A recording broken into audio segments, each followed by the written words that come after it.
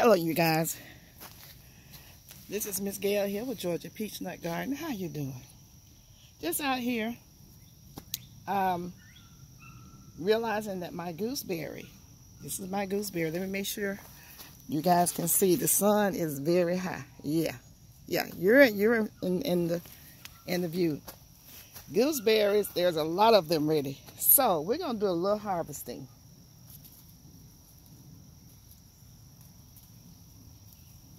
It's a blessing to be able to come outside and, you know, harvest your fruit.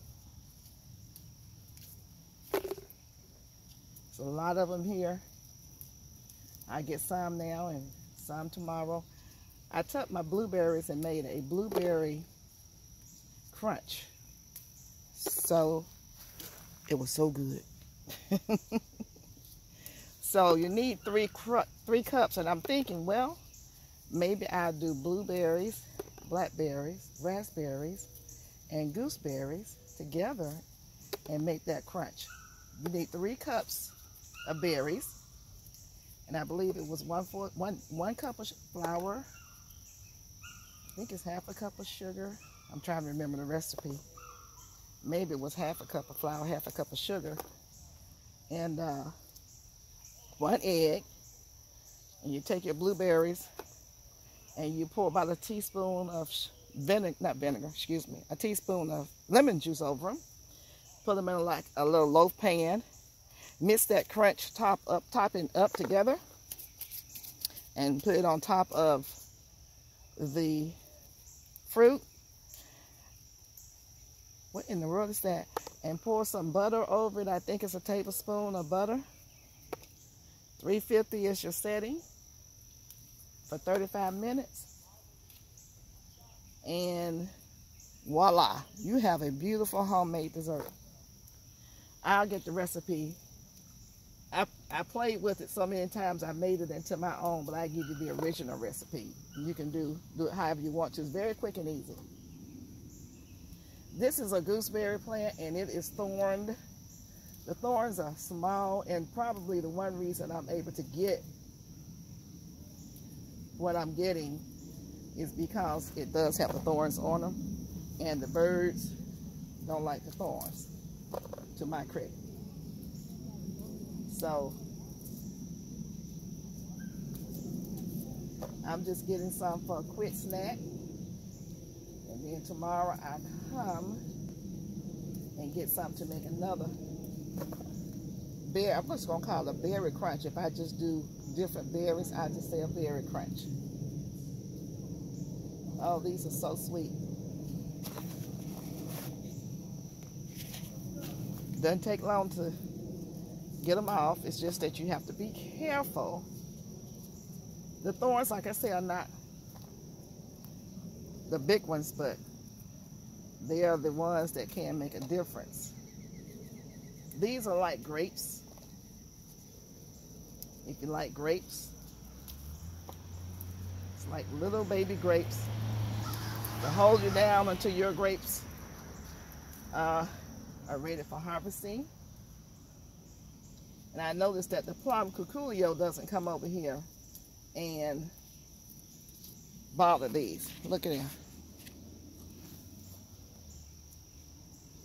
It's one thing I did realize about these, because she seems to get into everything else. And I didn't fertilize these this year, so they could have been bigger. Let me welcome my new subscribers in. I forgot to do that. Welcome in, and welcome to my returning subscribers. Thank you so much for your support. I appreciate it. Listen, I just show you guys what I'm doing here. And remember, it's very important to remember, with all of us gardeners, we all have our different styles and different ways of gardening. For those of you who's looking to learn, I can show you how I do things according to my grow zone and my climate. That's all anybody can do. I'm not going to tell you what you got to do, what you need to do. I'm going to show you what I'm doing. And I invite you to look at other, people. And you then decide which way you want to go. You can try all methods. You can try just one method. and do what works for you. No one lives in everybody's grow zone, so nobody can tell you how you're supposed to do something. They can only tell you how they're doing it. We have different climate controls. Over here where I am in my garden, it's a lot cooler than it is in my other garden. So things are going to grow differently just within my garden here. So, oh, got a nice size here. So I think I'm getting to what I need. But just don't, there's no guru. There's no guru. No gardening guru. And I'm just going to say that. Listen to your own self. Listen to the advice that's being given to you. But do your own research. Do your own research. Even with me, you can see what I'm doing and how I do it. Google anything that someone has told you.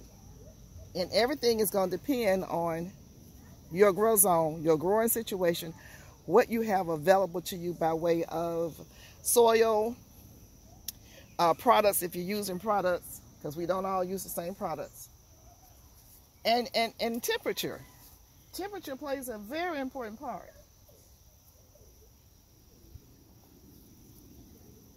So I'm saying this to say there's a lot of new people out there, a lot of people who are listening to other people because you don't know any better. Because sometimes it looks like it's convincing that let's see how you say it, that it's the truth all the way for everybody, but it doesn't work that way.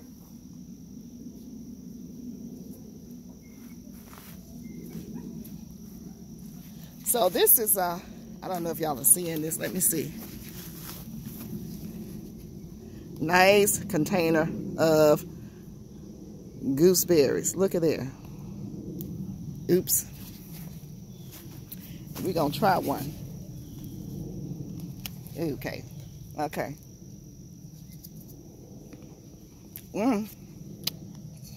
Yeah. Okay. I've got a surprise for you guys.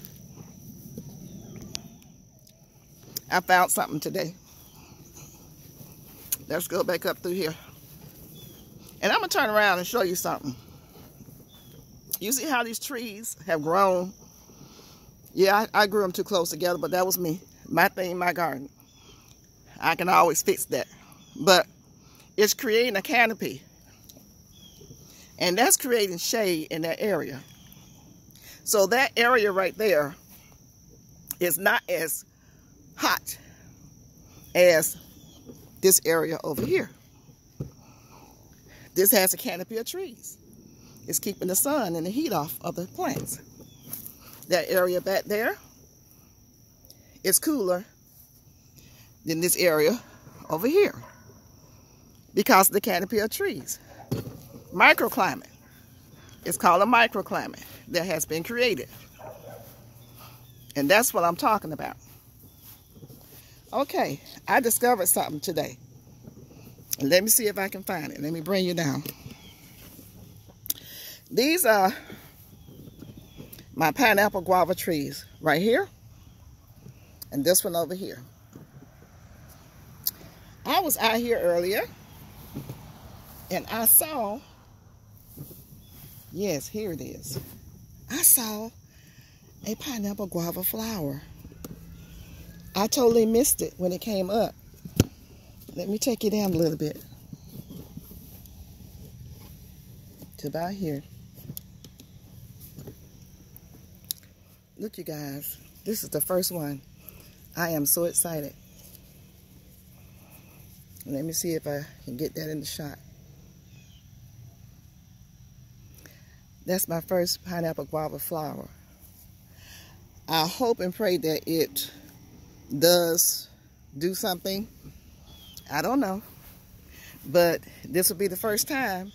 And that's a lot of times what your trees would do. They'll produce maybe 1 or 2 pieces of fruit to let you know it's coming.